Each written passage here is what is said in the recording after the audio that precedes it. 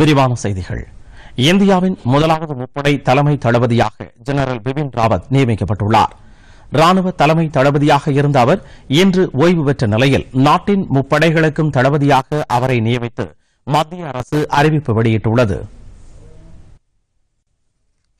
முப்படை தளபதி என்னும் பதவியை உருவாக்கும் யோசனை 1982 உருவானது.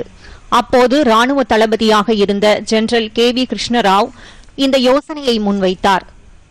இருப்பினும் கார்கில் போருக்கு பின் அது பற்றிய பரிசீலனையை மேற்கொண்ட குழு 2001 மீண்டும் இத்தகைய பதவிக்கு பரிந்துரை செய்தது. இதற்கு பின் 2006 ஆண்டு இத்தகைய பதவி உருவாக்கம் குறித்த கலந்தாலோசனை அனைத்து கட்சிகளுடன் நடத்தப்பட்டன. 2017 ஆண்டு பாதுகாப்புக்கான அமைச்சரவை குழு முப்படை தளபதி பதவியை உருவாக்குவது பற்றி இறுதி முடிவு எடுத்தது. இதன் அடிப்படையில் கடந்த ஆகஸ்ட் மாதம் 15 பிரதமர் நரேந்திர மோடி நிகழ்த்திய சுதந்திர தின உரையில் ராணுவம், விமானப்படை, கடற்படை ஆகிய முப்படைகளையும் ஒருங்கிணைக்கும் நோக்கில் முப்படை தளபதி பதவி உருவாக்கப்படும் என்று அறிவித்தார். இந்த அறிவிப்பை செயலாக்க மத்திய அமைச்சரவை கடந்த வாரம் ஒப்புதல் அளித்தது. இதைத் தொடர்ந்து பிபின் ராவத் முப்படை தளபதியாக நியமிக்கப்பட்டார். இதற்கான உத்தரவை மத்திய அரசு நேற்று பிறப்பித்தது. பிபின் ராவத் உத்தரகாண்ட் மாநிலம் பாவ்ரி என்ற இடத்தில் 1958 ஆண்டு மார்ச் மாதம் 16 பிறந்தார். இவரது குடும்பத்தினர் பல தலைமுறைகளாக ராணுவத்தில் பணிபுரிந்தவர்கள். பிபின் ராவத்தின் தந்தை லக்ஷ்மண் சிங் ராவத் லெப்டினன்ட் ஜெனரலாக பணிபுரிந்தவர்.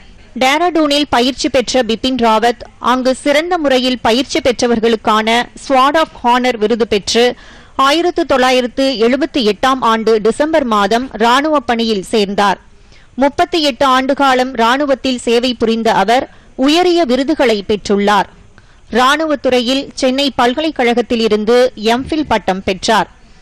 இதைத் தொடர்ந்து ராணுவத்தின் வழிமுறை உத்திகள் குறித்து ஆய்வு செய்து மீரட்டில் உள்ள சௌத்ரி சரண் சிங் பல்கலைக்கழகத்தில் டாக்டர் பட்டம் பெற்றார். முப்படை தலைமை தளபதியாக நியமிக்கப்பட்டுள்ள பிபின் ராவத் பாதுகாப்புத்துறை அமைச்சரின் முதன்மை ஆலோசகராகவும் செயல்படுவார். பாதுகாப்பு விவகாரங்கள் துறையின் தலைவராகவும் அவர் இருப்பார் என்றும் 4 நட்சத்திர அந்தஸ்து பெற்ற ராணுவ ஜெனரலாக அவர் இருப்பார் என்றும் மத்திய அரசின் அறிவிப்பு தெரிவிக்கிறது.